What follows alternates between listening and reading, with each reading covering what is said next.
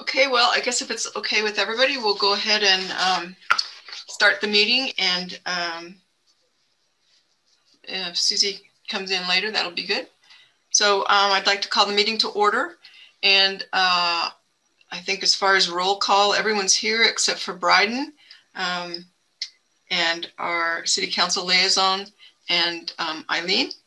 So the first thing I'd like to do is welcome Callie Cordova, who is our new board member. She was appointed yesterday, so she's brand new, but we're very happy that you're here, Callie. So thank you for joining us.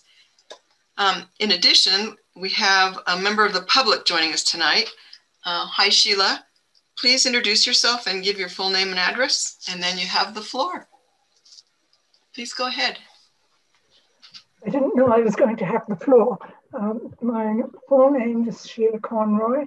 I'm retired and live at 518 Gay Street in Longmont.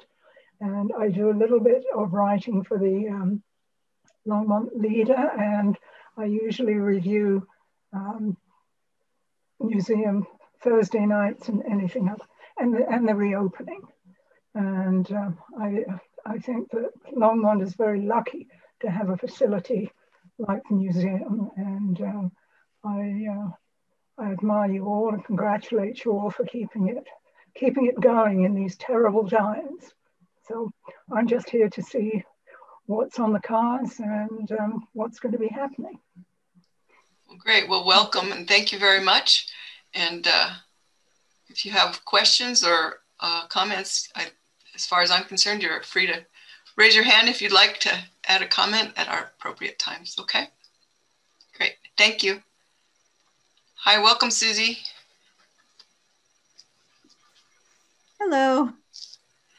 Since you weren't here, Susie, just so you know, we do have a new board member. Well, you probably do know since you were at the meeting yesterday, but Callie did join us, so she's here with us as well. So I guess the first thing we should look at is the minutes from our previous meeting. Anybody have any questions or corrections for that? If not, is there a motion to approve? I so move, Dale. Thank you, Dale. Is there a second? Chris seconds. Sorry, I didn't see who that was. Chris. Chris, great. Thank you, Chris. And all in favor of approving the minutes from last meeting, say aye and raise your hand. Or any opposed? Okay. Dale, are you opposed, or is that a delayed reaction for the approve? Well, no, that was, I don't know what's wrong with my transmission, but no, I'm not opposed. Okay, thank you. So the minutes are approved unanimously. Thank you all. So we'll just keep on going here and look at the accessions. Eric, if you would. All right, well, we could start the PowerPoint. So we can go ahead to the next slide. So we only have 2 accessions this month. The first one is a single abstract of title. This is a pretty standard legal document for tracing ownership of properties, and very handy if you happen to own that particular property. It tells you everybody who ever owned it or had any kind of a transaction in it. So when these are offered to us, we usually accept them. But anyway, this one is actually for land at 911 Kimbark Street in Longmont. Any questions on the abstract of title? If not, we'll go on to the next slide.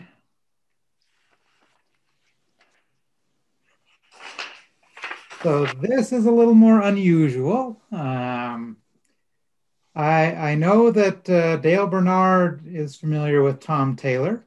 I don't know if anyone else on the board is, but he was born and raised in Longmont.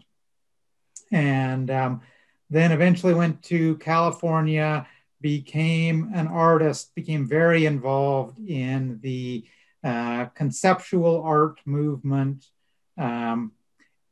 and produced a number of different pieces in different media and so forth.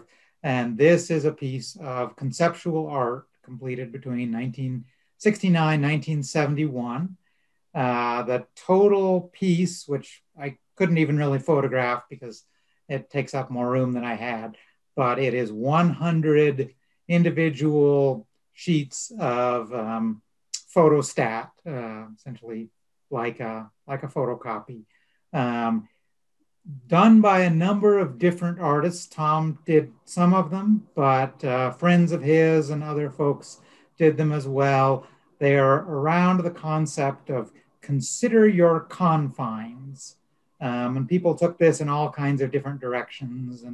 And so I gave some just sort of generic overviews and then a few individual scans of this. Tom Taylor now lives in Pueblo West. He's in his 80s, and approached the museum about, did we want this artwork? And after some discussions back and forth, we thought, well, yes, not only is it by an artist that has a lot of Longmont connections, but there are actually a lot of Longmont elements within this artwork. For example, it's a little hard to see, but the image in the lower left is actually photocopies of historic photos relating to his ancestry. So that one of the gentlemen pictured is Amos Millice, who was an early Longmont pioneer. The house, one of the houses that the family was connected to, and just a lot of different Longmont elements. And as well, it really does kind of document that time and history of conceptual art and so forth. So it's an interesting piece. I'm curious if people have questions about it.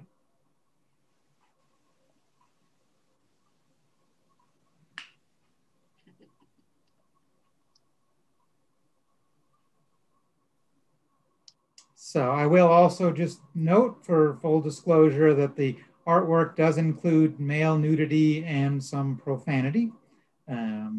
So that is just one other thing for you all to be aware of.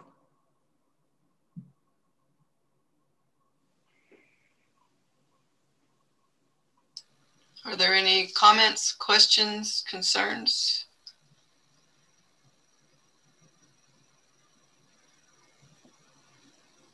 Okay, maybe we should have had cookies. I might just add one other thing to Eric's comments, and I'm sorry I didn't read through all of the things that you had written there, but correct me if I'm wrong. I think he has exhibited this work at the museum before. Yes, very good point. Yeah.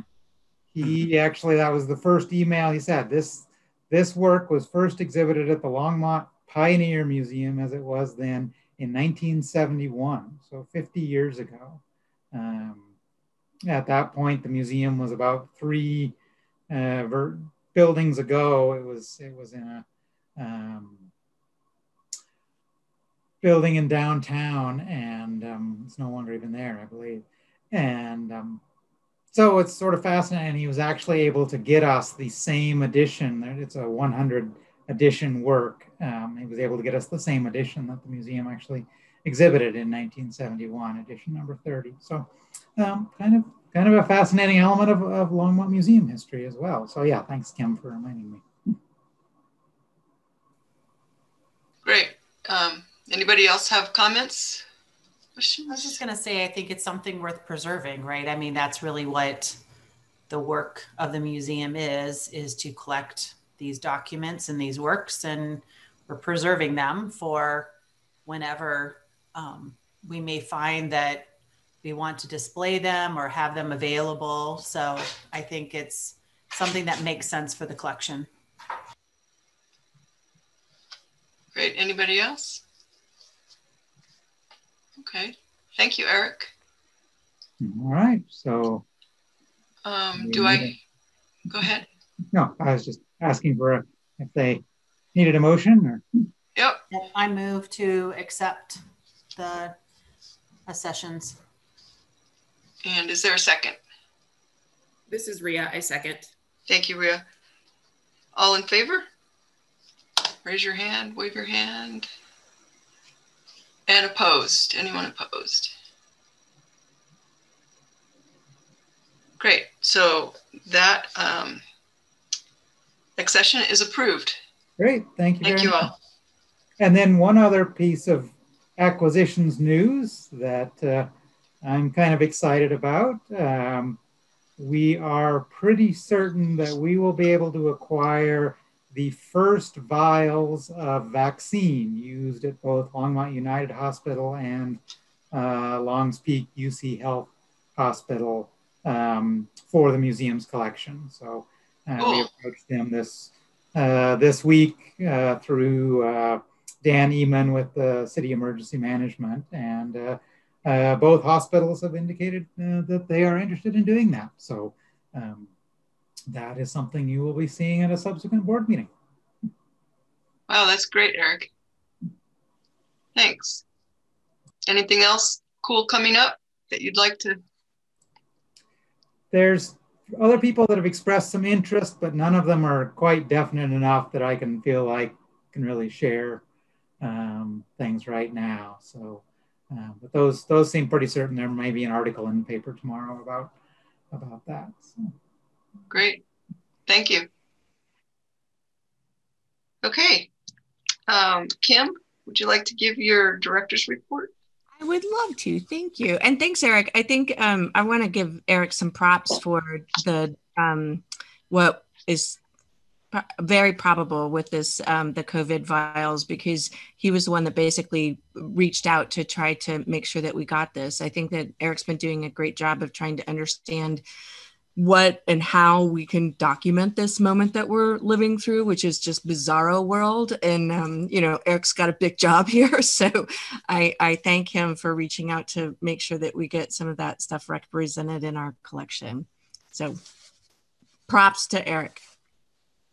This is actually kind of a long report. And so I don't want to go through every word of it because I think partly you guys all know that we've been doing tons and tons of online programming and virtual programming. So a lot of that is what you see in this report. I don't mean to diminish all of it, but I think that I'll let you guys read through some of those details on your own. I want to try to focus on more higher level things on the report. And then if you've got questions, just, you know, raise your hand. I'm going to read like this. So maybe you should like say something so I get noticed. But so I'll start at the beginning there that we reopened as of yesterday. So we've been closed for a couple of weeks based on Boulder County going to red. But what ended up happening, and there was a lot of folks who were very active about this at the state level in terms of museum advocacy. That what ended up happening is that the state actually created a new category, and that new category is basically educational institutions. And so it's museums are mentioned specifically, galleries, zoos, and a couple of other organizations. That basically that new category gives us the ability to be open even when we are considered in red in the dial for COVID. And so with that new designation, we are allowed to be open. We're limited to 25% or 25 people maximum per room. And so that gives us the ability to be able to open our galleries, which is a really great thing. I think especially for being able to honor the exhibit that we have right now, which is the Dia de los Muertos and Tony Ortega.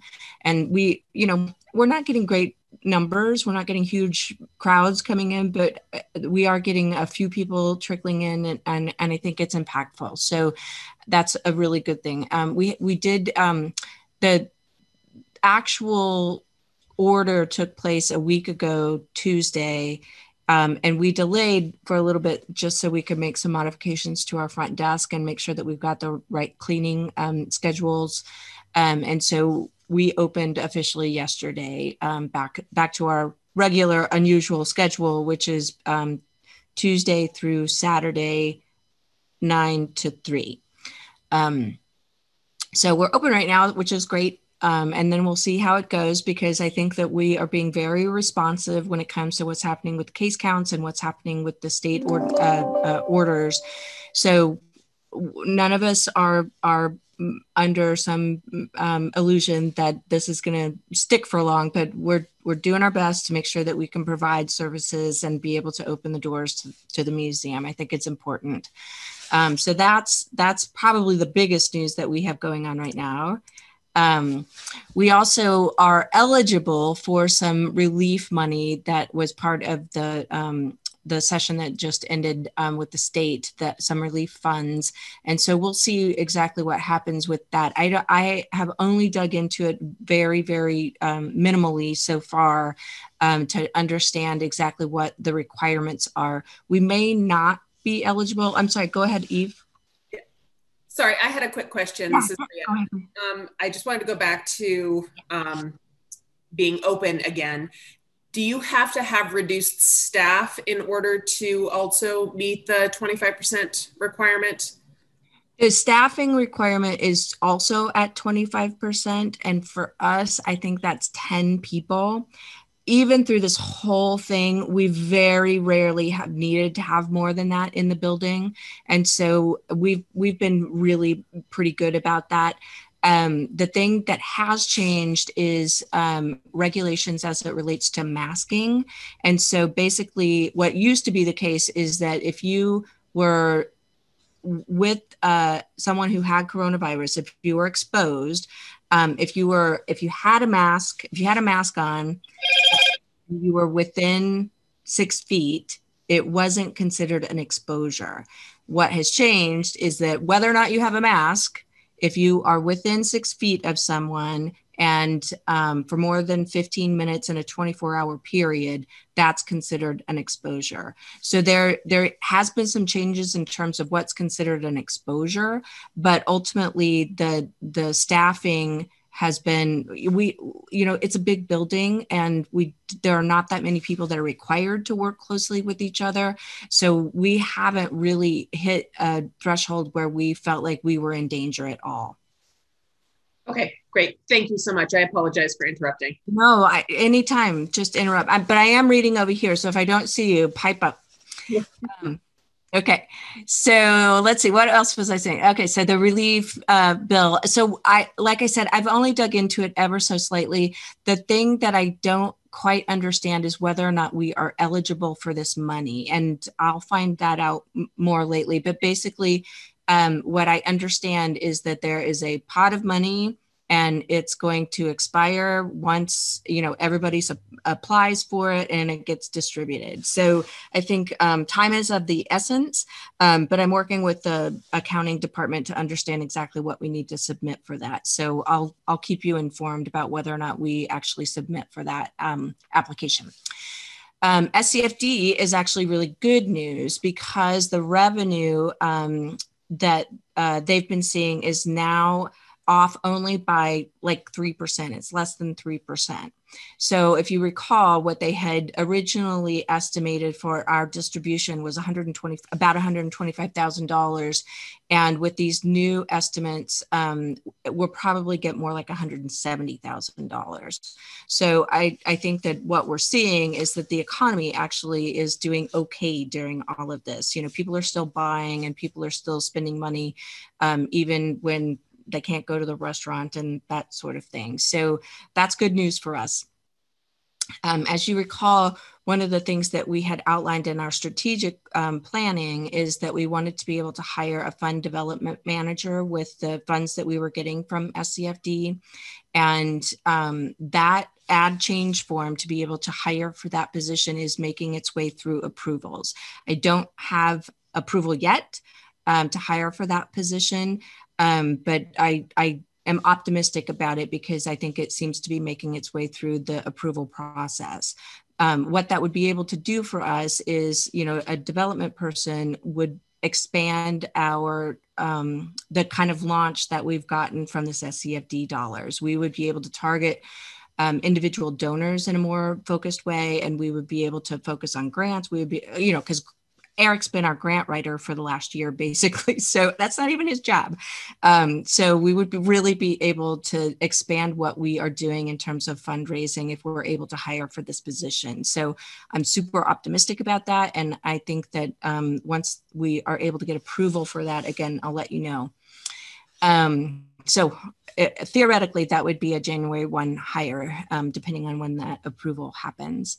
And then the other thing based on that master development plan, if you might recall, is that we had a master development plan in there for an expansion of the museum, and we have been able to hire studio architects. And so we're underway trying to just look at planning for an expansion of the museum. And what that will give us is just tools to understand what would be required. And so that master development plan is going to give us some sense of like how we can expand and how much it's going to cost to expand. And so we started that a couple of weeks ago. I've got a meeting on Friday to understand where the architects are in the process. And we hope to be able to have some more concrete information from them pretty soon, actually. And then other things on the list, but again, feel free to ask if you've read through this and you've got any questions. But I just want to point out that the exhibits that we're currently working on are really quite exciting.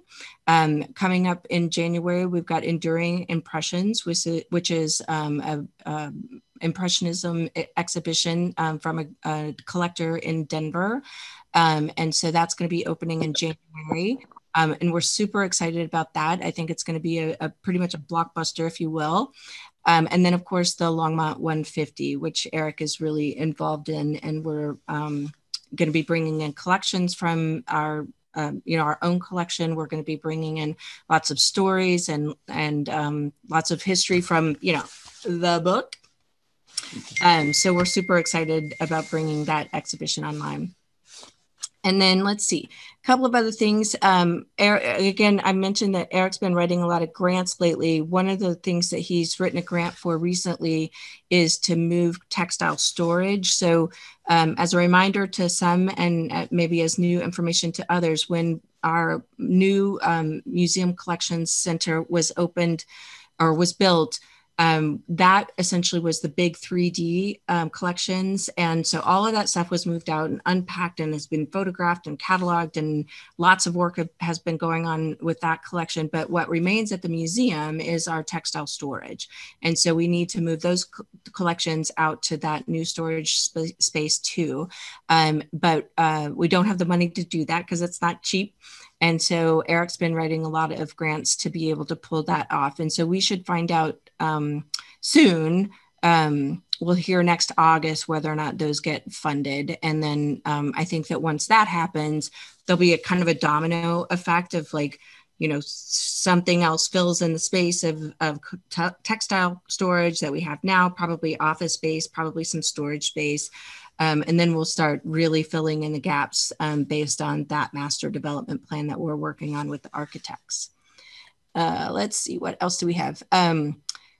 I think one of the things to make sure that everybody is aware of is that during the coronavirus, there have been a couple of different things. I'm sure I've mentioned this before, but our staff has been really helpful in terms of citywide needs. And so Ann Macca created a big project for mask making, and then our exhibitions guys have created a lot of plexiglass barriers. And so that work is actually continuing because of what has happened with the Longmont Housing Authority. So with this, we've basically brought on the functionality, the city has brought on the functionality of the Longmont Housing Authority. And so Jared and his team are creating more plexiglass barriers for the folks in those different facilities. So it's kind of, it's been wonderful to be able to support some of the other needs in the city. And the fact that we've got this equipment at the museum has been really helpful. So we're trying to also purchase a laser cutter for the exhibitions department. And I think that that's going to be a piece of equipment that'll probably do kind of a similar thing, that this is a piece of equipment. The way that we've been able to do the plexiglass barriers is that through our ShopBot, through our CNC cutter.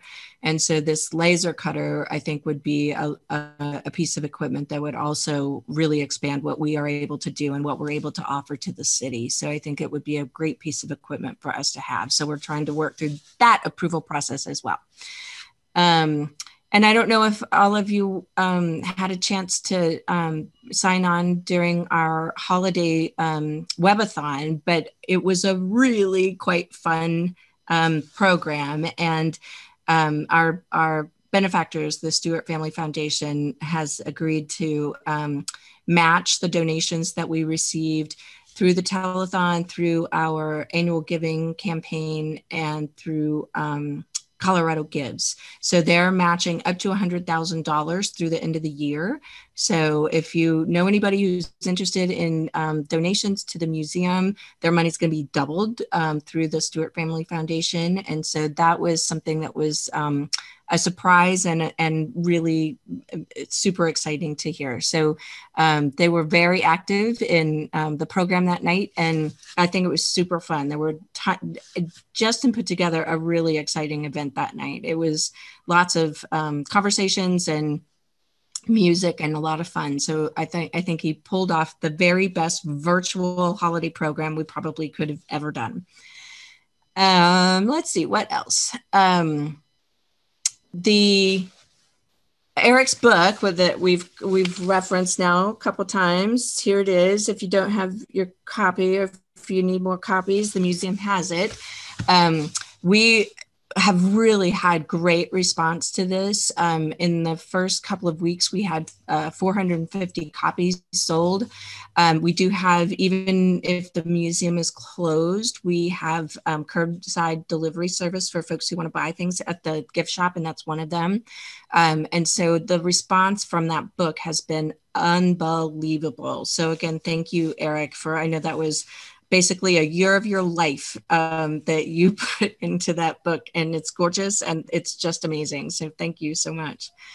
And then finally, let's see, there's things happening with our Art in Public Places program that I wanted to make sure that I mentioned, because you all may know about the mural that was at 9th and Alpine that was tagged kind of repeatedly, and the artist has been working really closely with Angela Brill, our Art in Public Places administrator, to be able to remediate that. And so there's some images there of what he is going to end up doing to be able to repair that. And I think that everybody is very excited about the things that he's going to be able to do. And what's going to happen is that they're going to paint it and then they're going to seal it. And this kind of damage won't happen again. So we're very, very excited about that project finally coming to a conclusion. So Kim, it'll say the Longmont Together. That's the design that'll be on that. Okay. Yeah. It was basically what ended up happening. I don't know if you've seen that mural, but basically what had happened is that in the tunnel, there was a lot of graffiti, and the kind of flanking on the outside of it, there was less damage. And so what he did is that he really tried to create a new design that would kind of unify that internal, inside the tunnel piece of it. So that's what he came up with, which I think is really great given the context of all of it, because he is actually a very community dedicated artist. And so for him to come up with this new design, I think is really pretty fabulous. Great. Where is a Gather Enough People going? I don't know if they know the answer to that yet. They have to move it based on some redesign that's happening. And I don't know that they have a final conclusion about where it's going to end up. Is that because of redoing the way the water flow is? Yeah, exactly. Okay. Okay.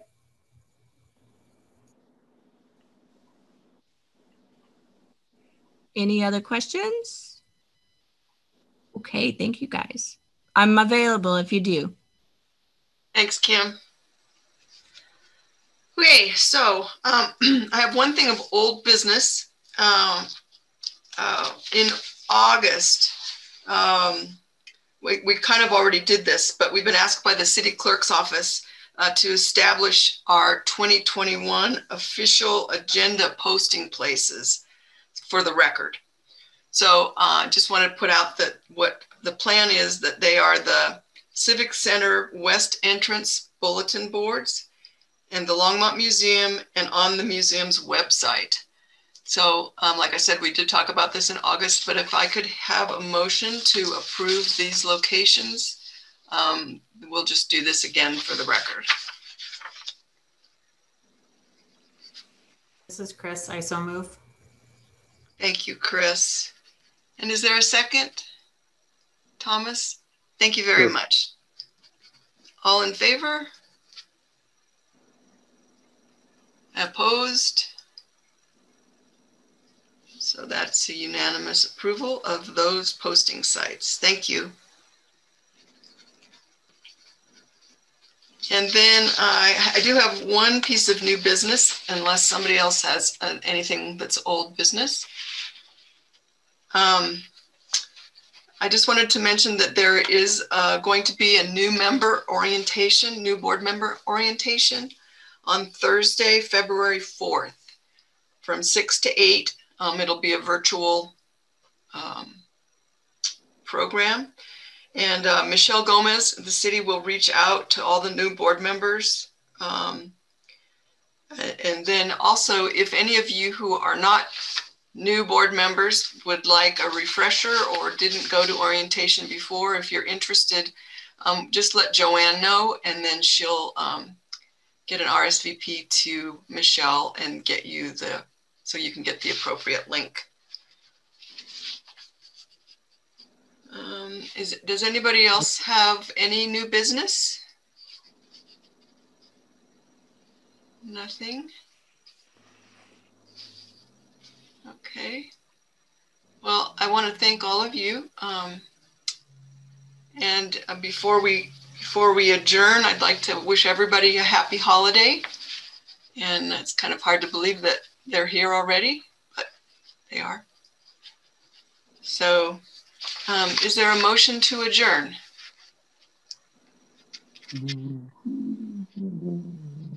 This is Rhea, motion to adjourn. Great. Is there a second? You know, if no one seconds, we have to stay here all night. I think Thomas has got his hand up to second. All right. Thank you, Thomas. All in favor of adjourning? Great. Thank you all. And we'll look forward to seeing you in January. 2021. Yeah, I'm know. So excited when we can all get together. It'll be great. I hope so. That would be nice. I'm looking forward to that. All right. There's Thank a you, light at the holidays, end of the everyone. tunnel. Night. Thanks for joining us, Kelly. I'm so glad you're here with us. Thank you for joining us, Sheila.